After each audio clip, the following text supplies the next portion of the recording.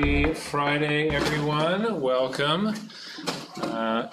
Continue our journey towards Antarctica, and it's not just penguins, all sorts of creatures living in the south polar regions, like this sea otter here. Looks pretty different from the river otters we looked at the other day. And there are humpback whales in the water as well. Rarely do you see the whole whale out of the water, just bits and pieces. Most recognizable, of course, is the barnacle-encrusted tail. Also have these chonkers here, the fur seals. A heartwarming story. These fur seals were hunted almost to extinction, but now have made a strong comeback, I guess, given that humans find a lot less call for seal fur these days than they used to. These are big male seals here, and they're looking very self-satisfied, and they also are very protective of their spot on the beach. And so if another male comes near, the seals will get into a bit of disagreement about just whose spot of beach this is, and they'll actually fight and slam into each other and make a lot of noise. But these seals may be pretty rowdy, but it doesn't mean that they can't be cute, like this baby fur seal here. And there are other seals as well. Here's a Weddell seal and a nursing pup. And don't let the kind of friendly appearance in this picture fool you. This is the leopard seal, one of the most effective and deadly predators among the seal. You do not want to be in the water with one of these things. All right. Gabe? Yeah, it's a quick question. How big are the seals? Like, it's hard to tell in the photo. You know, it's its own person. So you can see the seals are a lot bigger. Like a penguin would be maybe up to here. Gotcha. And yeah, one of these male seals would be big. Yeah, these are quite large animals, and they will. Not only do they like try and chase off other seals, but they'll like try and fight off people as well. So you want to keep your distance. Shaka? Did your parents take these? Yes, my parents took all the photos I'm showing you. Where are the photos taken? So these, a lot of these habitats are on these small islands in the South Atlantic / Antarctic Sea. So I'd have to look up the names of the small islands, but it's basically between southern South America and Antarctica is where a lot of this habitat is. All right, questions on the Critter World Lab objects? Gabe? Yeah, we were working on the elephant one a little bit, and we're very stuck on how to make it move in the square. Yes, so a key idea from this lab that I'll mention that I think will still make sense even if you have yet to start it,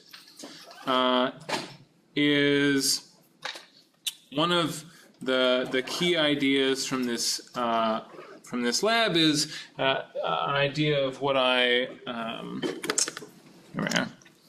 would call an interface, meaning a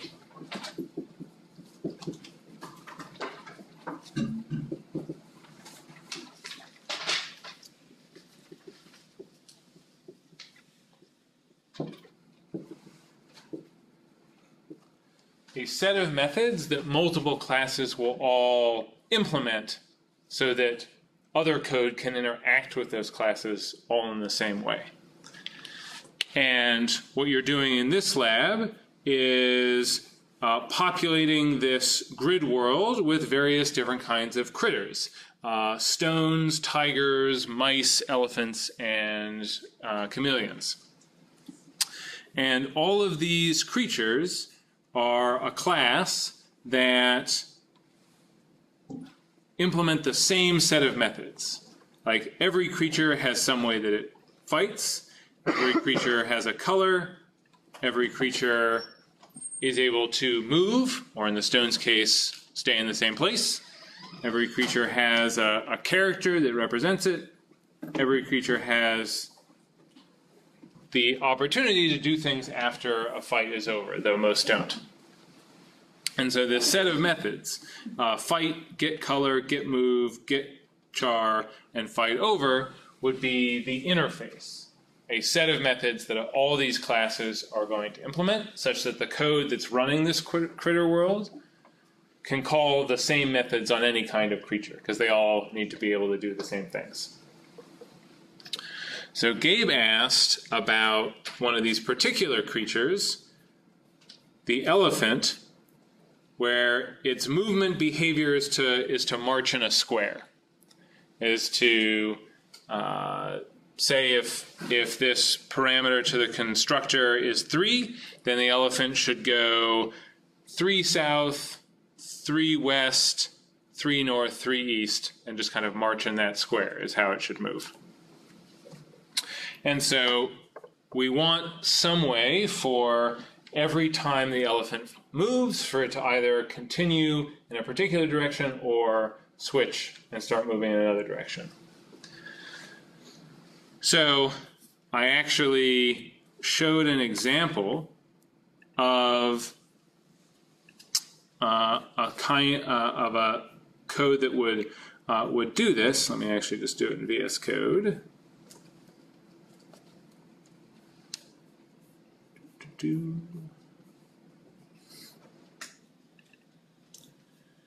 When we talked about this cuckoo class that had some number of steps, and then every time tick was called, it either ticked one more, or if it was it had gone a certain number of steps, then it printed cuckoo.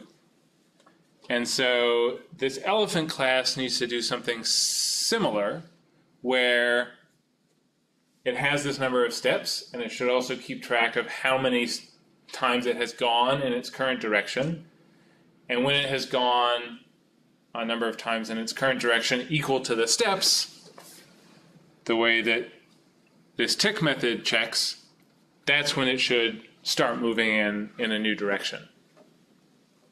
So that's the basic idea behind doing this elephant. Gabe? So how would it, so it says like equal. What if it's like at 6, let's say like the steps is 3, once it gets to 6, wouldn't it not be equal even though like that's when it wants to change again? Or how do you get to like restart the count? Well, so that's why it resets the count to 0 each time. And then and then we also, the thing that this elephant does is that every time it meets the steps, it needs to change to a particular direction. And there are different ways to approach that. You could use if statements. You could make a list of these, of the 4 directions, and come up with a way to use the steps as an index into that list. There are different ways. But this kind of steps and then keeping a count is the basic idea. Other questions on the lab or object stuff in general?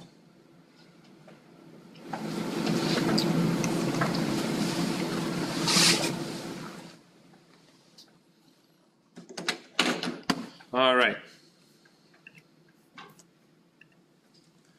Let us do a bit of practice.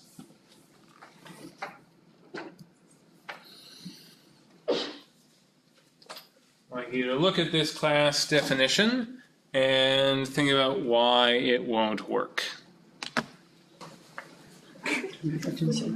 All right. Might be haunted. Please discuss with your neighbors not only what you think is wrong, but how you would fix what you think is wrong. Like, how would you correct this definition? All right, I checked. There are no ghosts, but there's also no self. So someone help me out with how I would add self to this class definition to make it work. You might have noticed it had different colors than the VS Code, because VS Code actually gives away that top and bottom are not defined here, which is why the problem this definition has. Yeah, Ezra.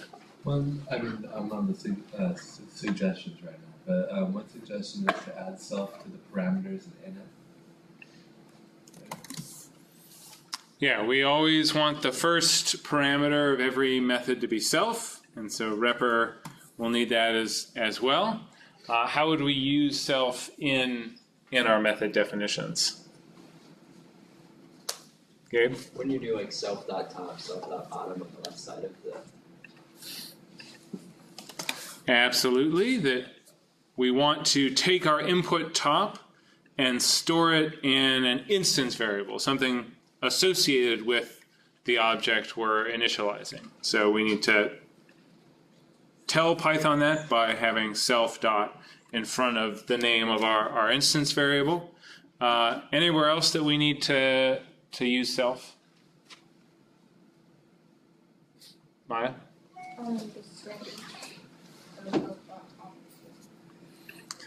Exactly. Then anywhere where we mean to refer to one of our instance variables, we still need to have self dot there. Any questions on this?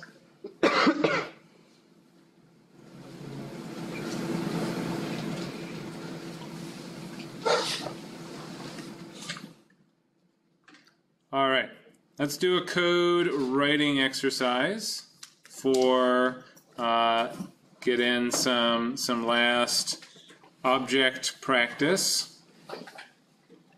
So I would like you to write a definition for a date class, like a year, month, day, and should have instance variables for the year, the month, and the day, and it should have these 4 methods: a constructor or a representation method to turn it into a string, this double underscore EQ to test if 2 dates are equal, and a double underscore GT to test if one date is greater than the other.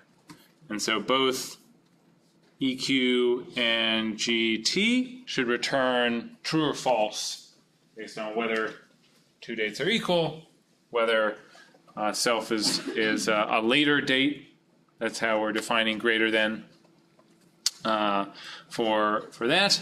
And so Dominic and I will be wandering around. So work with your neighbors to figure out how you would define this class. So a good approach to our repr method is we want to combine numbers like our year with text, with strings like a slash and quotes. And a nice way to do that is to turn our number into a string with the str function, and then use plus to concatenate that string with the other parts of the string we want to return. So make this look like Python, class date. I know that I want an init, self, year, month, day. How, someone help me out with how you filled in the init method?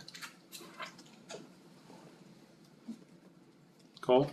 I said self.y equals year, self.m equals month, self.d equals day. I had one other thing, but and then I made self.date list, and that date list is a list with the year and the month and day.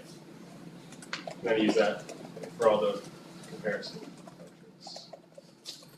I think I'll keep it simple and stick to my year, month, day instance variables. Then we need our repr function to turn our date object into a string. And someone else to give me a suggestion for how you approach that?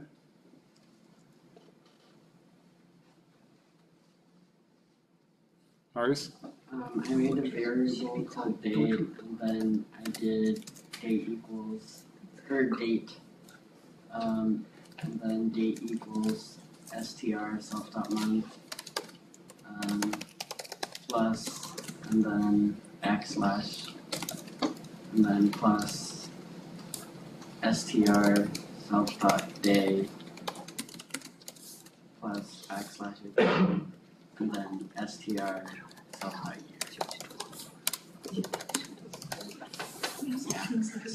Yep, so we turn our numbers into strings, concatenate them all together. Looks good. Now we have our equals method, which VS Code is. All right, so now suggestion on how to proceed with the equals method.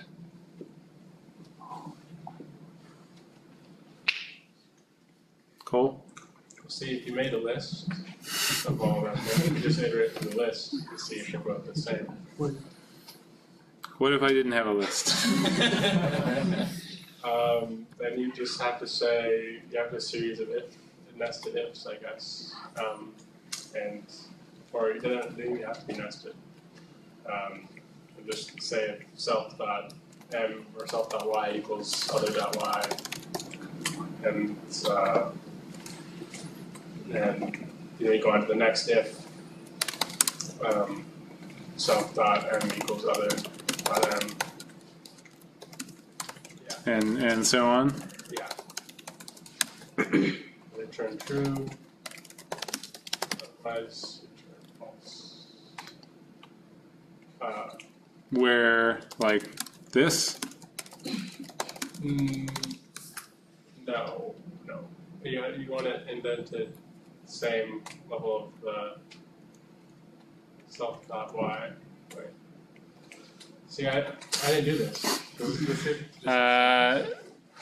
Any other approaches to our if, our equal, David? I did this, but I just put a else return false after every if.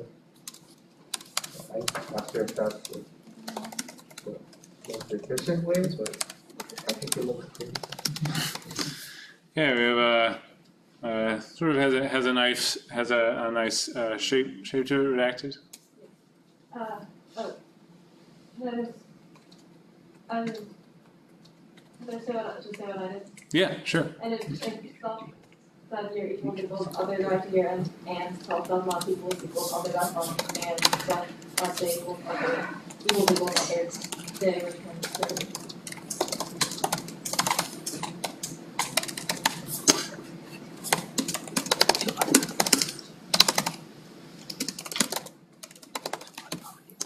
So we could also kind of do all our checks for year, month, day as part of a single Boolean expression, and we use and, which makes sure that they all have to be true. And then in here return true,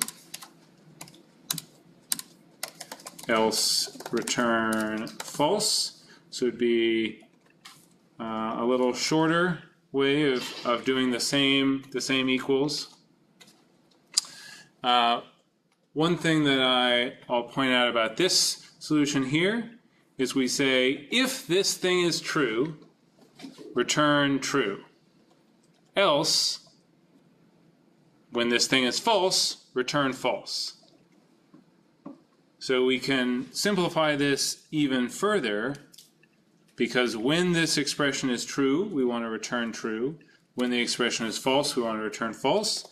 So we can just return this Boolean expression that we're using in the if itself. Because when it's true, we want to return true, and this will make it return true. When it's false, we want to return false. and this will make it return false. So this will be the case anytime you see code that says if something, return true, else return false. You can always just return the thing you're checking in the if directly. All right, then we have our greater than method, which there are many different ways to structure this. So I'll just share mine in case it's helpful. So if our year is greater, then this is greater. If the year is equal, then it might come down to the month. If our month is greater than the other's month, then we have then self is greater. And then if the months are equal and the day is greater, that's the other way that self could be greater. So this kind of covers all the cases: year greater, year's the same, month greater, year and month the same, day greater. And if none of this ever caused a return, then I can return false.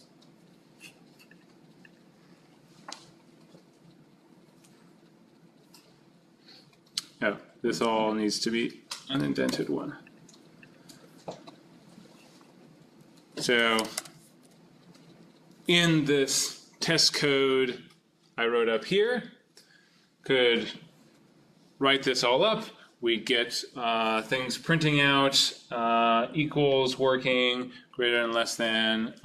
Once we have greater than, less than works automatically because Python is smart enough to say, well, if it's not greater than and not equal, then it must be less than. So we don't actually need to, we could do our 2021, 1031,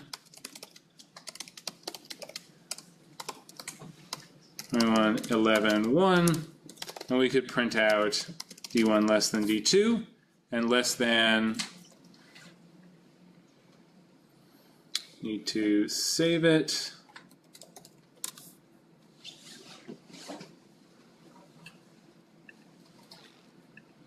Oh, need to save it as a .py file.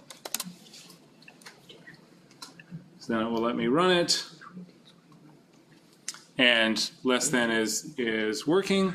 If we want greater than or equal to work, we can take advantage of the fact that something is greater than or equal if self is greater than other or self is equal to other, because we already wrote methods for greater than or equal, and so we can actually just use those to do greater than or equal. All right, questions on anything about this example, any part of this code would be helpful to talk more about. Brian? For the greater than method, would it be a problem if you had just check the year, and then if that's not true, it just goes to the month, and then that's like just have three if statements, and it starts with the year, and then the month, and then the day. So something like this. Yeah. So I think that this wouldn't work in the example where we have like our other, let's say, has a greater year, and so this is false.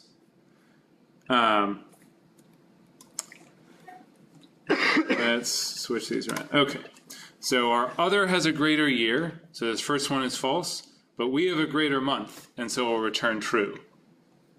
Even though, given the year, we're not greater than other. So But wouldn't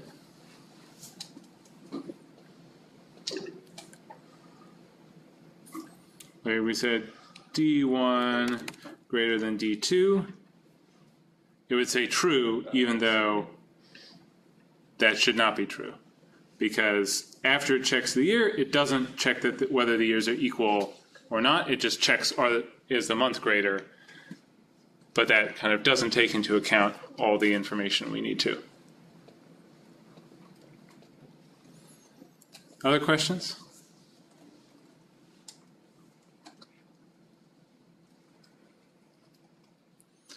All right, so please close your laptops. We're done with code writing for today.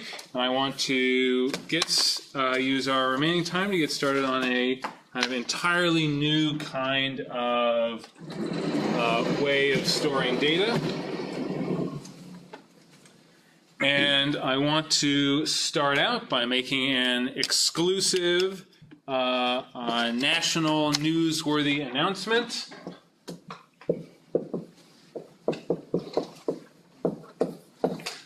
I will be running for president in 2024, and it's 2021, you say. Why start now? And I say that's American politics. Gotta love it.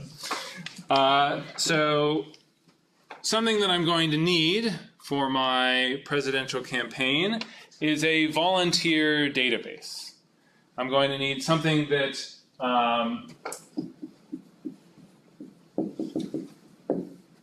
keeps track of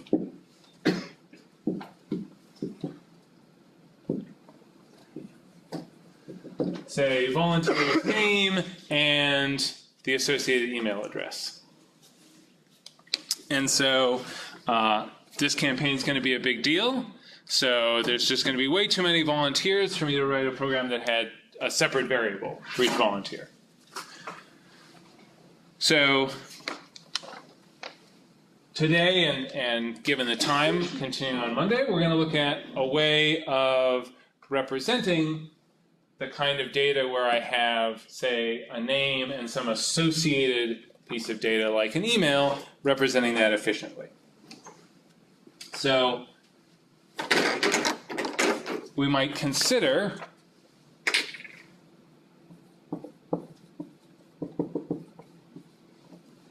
the operations, the things that we want to do with our volunteer database. So we want to be able to check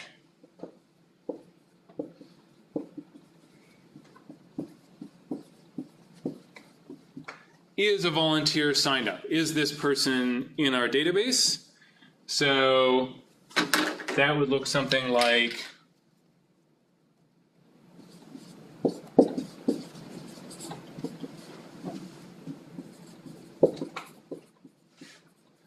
some variable vol name for volunteer name. Is it in our database, true or false? So this would be our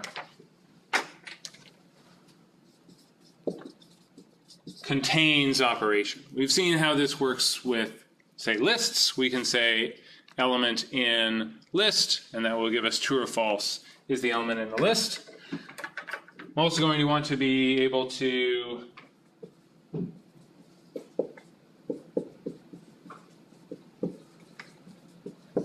update or insert the email for a given volunteer, add volunteers to my database or update their email if it changes. And so I'd want some syntax that would be like database, and then I'm not sure, something in brackets equals email. And I also want to be able to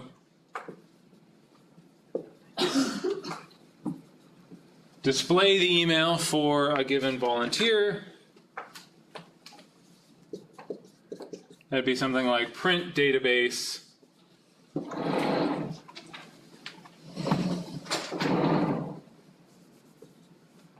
again, accessing it somehow in order to print out the associated email. So it might be good to start by thinking about, can we perform operations like these three, given things that we already know about, things that we've talked about. So I'd like you to take a few minutes and brainstorm with your neighbors using the kind of ways of organizing data that we've already talked about. And perhaps a good candidate would be a list, since we know that's a way to group a bunch of data together. How might we use a list, or maybe something else, to provide operations like these? If, as I said, we want to keep track of kind of names and associated emails. All right. What any ideas come up in your brainstorming? How we might use a list or anything else to do our name email database?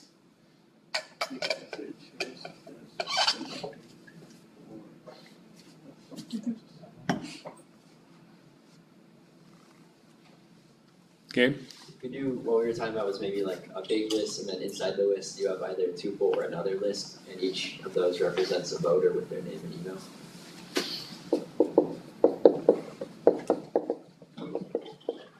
I like it, like a list of our kind of name, email tuples that's keeping the name and email associated. What would we need? Yeah, Maya? Can't you not like edit a tuple once it's been created, so that if you wanted to update an email, you need to do it anyways? That's a great point, that if we had a list of tuples, we can't change them. So if we wanted to put a different tuple, we'd have to remove the old one and put in a new one. We could do a list of lists so that they are modifiable. That would be one way to get around that. If we wanted to check if a volunteer is in our list, how might we write code to do that? What's something that might help with that?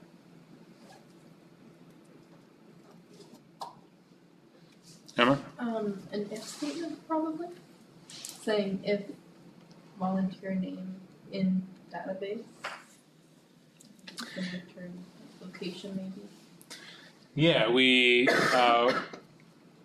the MSS have an if statement with checking his volunteer name in the database. The challenge here is that the string of the volunteer name does not appear as itself an element of our list.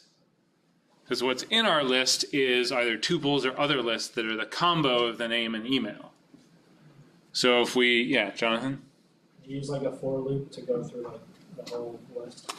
Yes, exactly. We would need to loop through all the entries in our database to check the name part of each one to see if it matches the name we're looking for. And this is, in fact, what we'll have to do anytime we want to get something out of the database, because we have no way to know like where in the list to look for a particular name. And so we're always searching through every single volunteer in the database, which I assure you will be many volunteers. People will be flocking to Bauer 2024. It's going to be slow, because every time we want to update or display or check if something's in there, we have to potentially have a loop go through every single entry. So we could do it with a list, but it's not ideal. It's like not really set up for the sort of behavior that we want. So what is going to come to our rescue is a new type of representing data, or what's called a data structure. A list is one kind of data structure, and a dictionary is another. And it's going to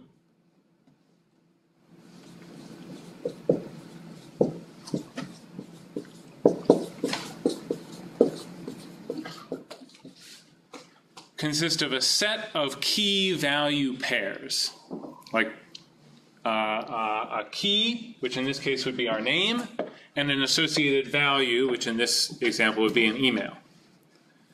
And as we'll talk about on Monday, our dictionary is going to be able to use the key, use our name, to jump, to know exactly where to find the associated value. And it won't have to do any searching through all the entries in our database, and will therefore be potentially much, much faster than our list of lists approach.